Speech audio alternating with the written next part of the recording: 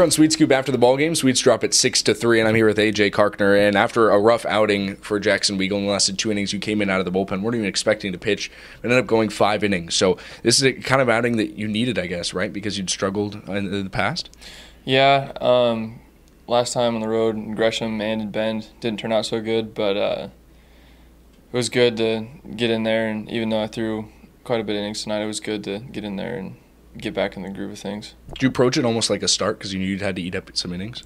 Honestly, I just looked at it as get through 1 inning at a time, and the first inning went all right, and then just kind of went from there, and then ended up turning into 5 innings. So you did give up a run there in the end, but when you look at it, 5 innings, only 1 run. So would you call this a success in the grand scheme?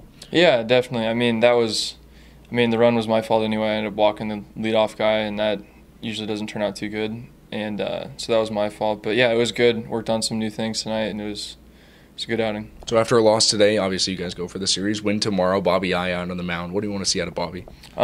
Just to do his thing that he usually does. He comes out and he pounds strikes, and he works ahead, and he's just a good pitcher. So if he just keeps doing what he's been doing, should have a good outing. You're a legend for the beard. I talk about it a lot. Everyone talks about it a lot.